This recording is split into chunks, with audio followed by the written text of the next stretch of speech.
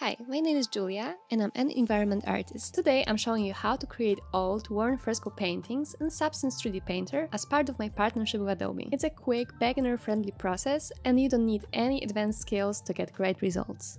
I start by adding a ceiling painting from Adobe Stock as my base color. I set the projection to UV, then in the 2D view, I manually adjust the texture dimensions until it fits perfectly. I also change UV wrap from none to repeat, so there are no visible image edges. Next, I apply the peeling paint filter. It instantly creates that cracked, aged effect. I slightly adjust the luminosity and saturation, then start tweaking the peeling effect. With just a few sliders, I can control how much paint is chipped away and how dramatic the wear looks. To give it depth, I add an ambient occlusion filter right above the painting layer. On top, I create a green layer with a grunge-like texture to get that moldy, weathered look. Then, I make another white layer with a different grunge map to fit parts of the paint without peeling them.